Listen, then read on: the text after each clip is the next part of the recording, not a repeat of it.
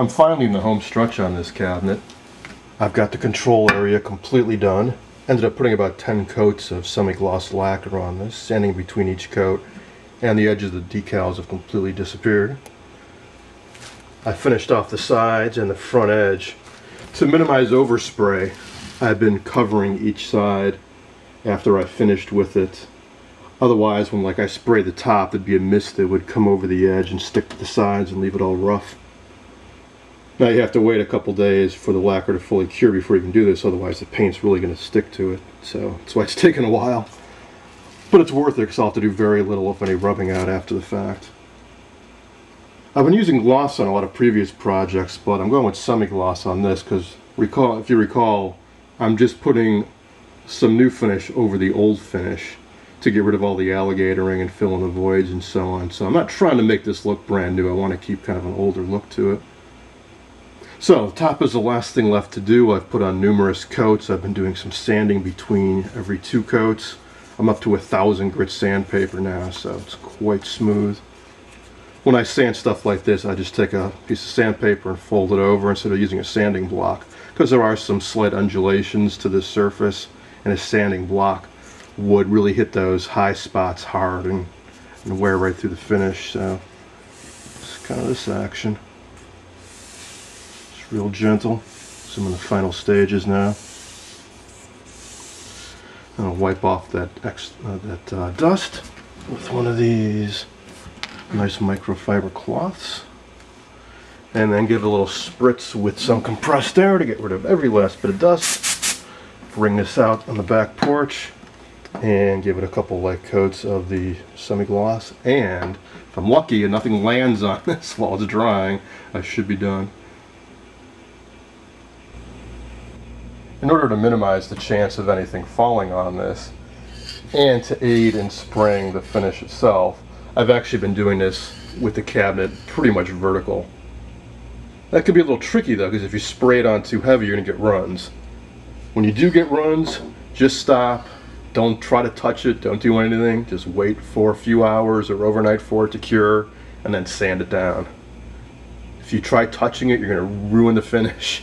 Believe me, I know. What I do is I take the can of the stuff which has an angle spray nozzle, and I orient this so that I'm getting the fan spray going vertically. I get the can oriented and do a little test spray to make sure I know exactly what angle it's spraying out at. There's a little arrow there, but always a little test spurt to make sure you've got it right. Hold the can about 10 inches away, start spraying off the edge of the cabinet, and then slowly bring it into frame, or into the spraying target area. And I go right about at that speed. So spray and then let go when you're off the edge. And then come all the way back to the left and start spraying again like a typewriter. Do not spray left, right, and then right, left. Because if you do, you're going to get a very wet edge, hitting some very wet spray, and you're going to get runs on that side. So always start off the edge, nice steady parallel spray, and let go when you're off the edge. And then go back. And I do about 1 inch of overlap between the 2 passes. And I go top to bottom. And then I walk away and I wait about 15 minutes or so between coats, and usually every 2 coats I'll do a little sanding. Alright, that should be the final coat. After you spray yours on, it might look a little crappy at first, but that's probably because some areas have started drying faster than others, so it may look dull in some spots and shiny in others. Wait at least half an hour before you make any real judgment on how the final appearance is going to be. And as you can see, has a nice even semi-gloss sheen to it. Alright, the top's dry enough. I can start taking off this painter's tape and newspaper.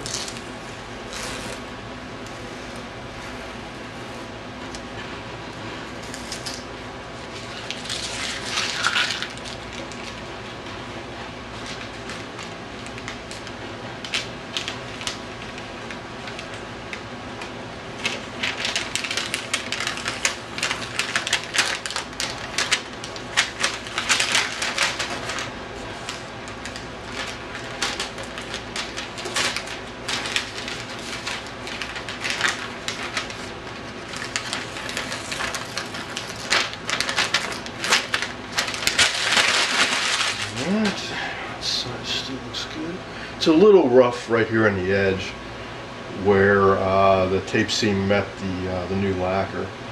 I'll take a little bit of, I think, 1000 grit sandpaper, maybe steel wool, and try to dull that down.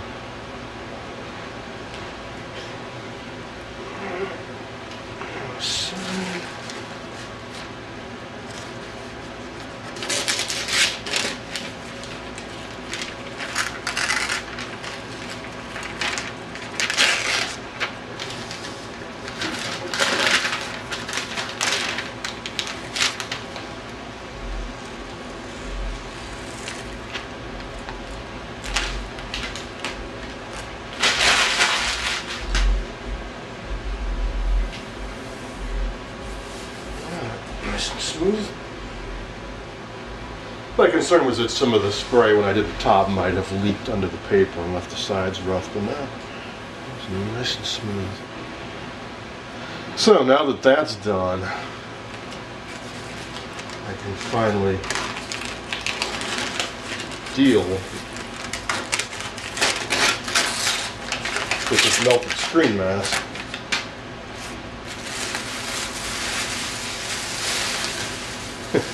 All nice and gooey.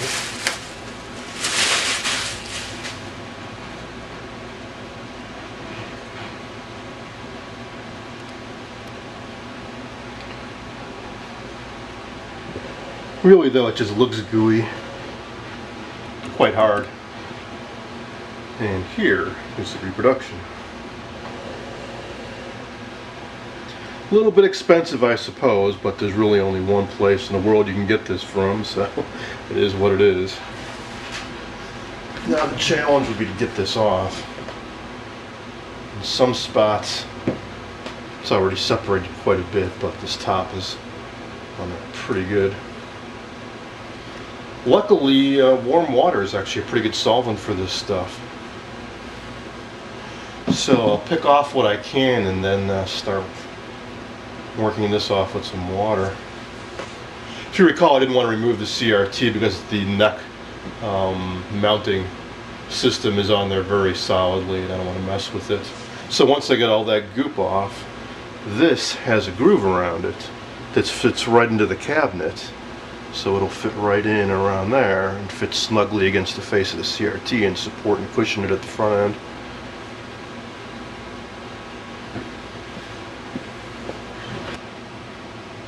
I've been applying water to this area and yeah, it's starting to soften up, come off.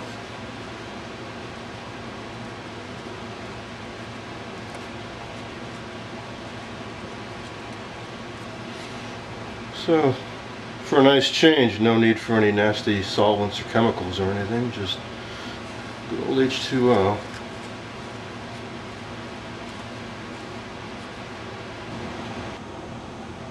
Slowly but surely all this hardened foam is coming off. As it softens from the water, I've been taking a plastic spoon and kind of trying to dig in between the foam and the glass and slowly pick away at it. Got most of it off, shouldn't take too much longer now. I got the last of the crud off the picture tube and installed the new mask. Wasn't too hard, just had to slip it in around the sides, get it into that groove, and then it just kind of fell into place. It's flexible, so you can kind of mush it around a bit if things aren't quite level and such. I was pleasantly surprised that this picture tube is in really good shape. I have a few other sets that use this same type, 7JP4, and I've seen some have bubbles in the glass. It's just a manufacturing defect. And others actually have burn holes in the phosphor. You know, sometimes when you turn off these old sets, the picture will collapse to just a bright dot and it then fades away. Well, after days and weeks and months and years, with the picture collapsing to that bright dot in the same spot every time you turn the set off, then you start burning a hole through the phosphor at that spot. Well, this doesn't seem to have any of those issues, so I'm hoping it will play quite nicely. Alright, so what's left? Well, I need to clean off this piece of plastic that will fit in up like so. It too has some remains of the old mask still clinging to it. And overall it's a bit dirty and has some light scratches, so I think some Novus polish will take care of that. Unfortunately, in a couple spots down here and here, I think that mask reacted with this brass paint that's back sprayed onto this clear plastic, and it's discolored it here and here, but oh well, it's just the way it is. So that will fit in like so, and then the control panel will go on like that, like so.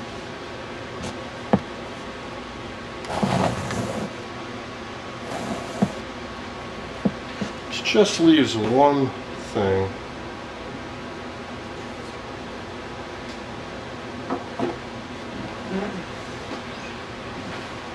Which is the bottom of the set.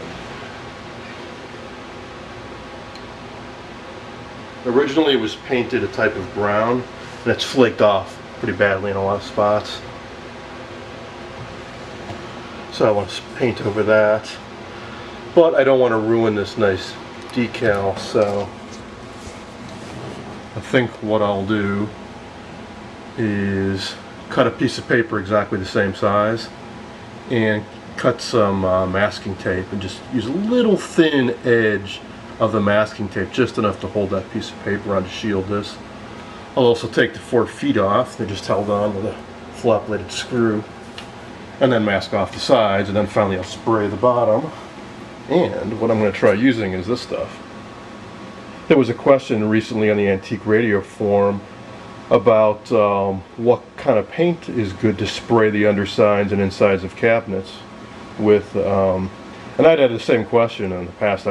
I tried various things, but nothing had the right color or looked like this original really dull brown. Well, somebody suggested this Rust-Oleum camouflage. Comes in a few different colors. This is the brown. This is what they call ultra flat, so it won't reflect light very much at all, which is kind of how this original stuff was. You can see it's all coated on the inside too.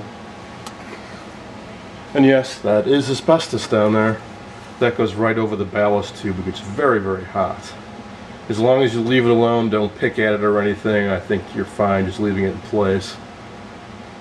Because I am going to be putting a ballast in this set, and they do get very hot, so you need to have something up there to protect the wood from the heat.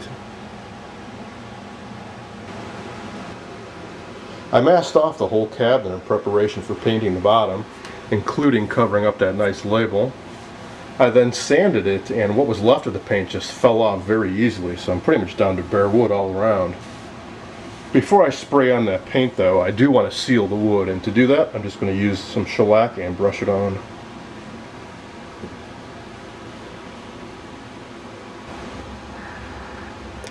This old dry wood really soaked up the shellac. I'll let it dry about an hour and then spray on that camouflage brown. I sprayed on a few light coats of the camouflage brown and let it dry overnight, then started putting the set back together.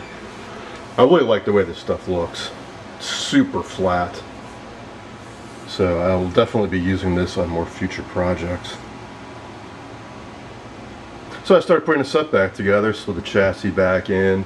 Here are the bolts that hold it in place with the big fender washers. And although I left the original feet on here and they're in decent shape, I put felt pads on the bottom of those so I don't scratch whatever I may be putting this on top of. And finally, here's the set all back together. Masking off some areas while I sprayed others really helped out with the overspray issue. The sides are so smooth I don't think I'll need to rub them out at all. There's a little bit of roughness in some areas in the top, like this back here. I think what happened is as I sprayed in strips, I started here, here, here, here. By the time I got down to this pass, the top had dried enough that the overspray from spraying here landed on it and left it a little bit rough. So after this cures for a couple of weeks, I will do a light rub out on the top, but I think I can go right to the finer grains rather, like the 4F pumice, or maybe even right to the rotten stone, because it's really not that bad. Here's the other side. The grain looks especially nice on this side, I think.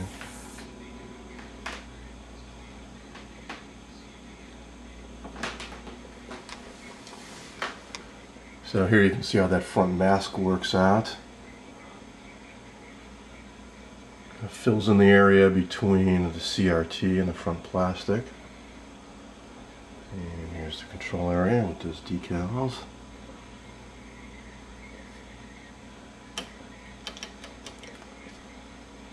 I left the logo off in case I need to rub this out. It's so smooth that I probably won't. That simply feeds into these 3 holes, just a little light tapping. And secure it. So that's it for refinishing the early Motorola VT71 cabinet. I hope you enjoyed this video.